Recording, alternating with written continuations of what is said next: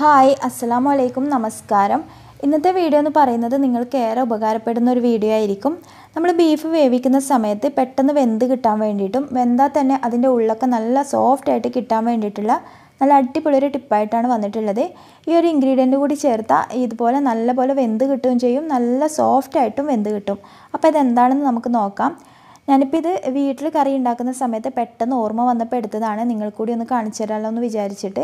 അപ്പോൾ ഞാനിപ്പോൾ കുക്കറിലാണ് ഇത് വേവിച്ചെടുക്കുന്നത്. ഇനി കുക്കറിലല്ല, നേരിട്ട് കറിയിലോട്ട് ചേർത്തിട്ടാണ് ബീഫ് വേവിക്കുന്നത് വെച്ചാലും ഈ ഒരു ഇൻഗ്രീഡിയൻ്റ് കൂടി ഇതിൻ്റെ കൂടെ ചേർത്ത് കൊടുത്താൽ മതി കേട്ടോ. ഞാൻ പറയുന്നത് ഇതെല്ലാം മുളക് പൊടിയല്ല കേട്ടോ. ഞാനിപ്പോൾ ബീഫ് വേവിക്കുന്ന സമയത്ത് കറി ഉണ്ടാക്കുകയാണല്ലോ, അപ്പോൾ അതിൻ്റെ കൂടെ വേവിക്കാൻ വേണ്ടിയിട്ട് മുളക് പൊടി, മല്ലിപ്പൊടി, മഞ്ഞൾപ്പൊടിയൊക്കെ ചേർത്തിട്ടാണ് വേവിക്കുന്നത്. അപ്പോൾ ഞാനിപ്പോൾ 1/2 കിലോ ബീഫാണ് എടുത്തിട്ടുള്ളത്. ഈ ബീഫിലോട്ട് ഞാൻ പറഞ്ഞ ഈ സീക്രട്ട് ഇൻഗ്രീഡിയൻ്റ് കൂടി ചേർത്ത് കൊടുക്കുക. ഇത് ഉലുവയാണ്.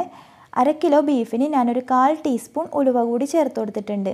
ഇനി നിങ്ങൾ കൂടുതൽ ബീഫ് എടുക്കുന്നുണ്ടെങ്കിൽ കുറച്ചും കൂടി കൂടുതൽ ഉലുവ ചേർത്ത് കൊടുക്കുക. പിന്നെ ഇതിൽ ഉപ്പും കൂടി ചേർത്തിട്ട് വേവിച്ച് കൊടുക്കുക. ഒരു 3 വിസിൽ വരുമ്പോൾ തന്നെ നല്ല പോലെ വെന്തിട്ടുണ്ടാവും. അതുപോലെ തന്നെ നല്ല സോഫ്റ്റ് ആയിട്ടുണ്ടാവും നമ്മുടെ ബീഫ്, ഉള്ളൊക്കെ നല്ല സോഫ്റ്റ് ആയിട്ടുണ്ടാവും. ഇനി ചില ബീഫിന് വേവ് കൂടുതലുണ്ടാവും, അപ്പോൾ ഒരു 2 വിസിലൊക്കെ കൂട്ടിയിട്ട് കൊടുക്കുക. അപ്പോഴേക്കും നല്ല പോലെ വെന്തിട്ടുണ്ടാവും. ഇനി നിങ്ങൾ വിചാരിക്കും ഉലുവ ചേർക്കുന്നതുകൊണ്ട് ടേസ്റ്റിന് എന്തെങ്കിലും കുഴപ്പം പറ്റുമോയെന്ന്. ഒരു കുഴപ്പവും പറ്റില്ല.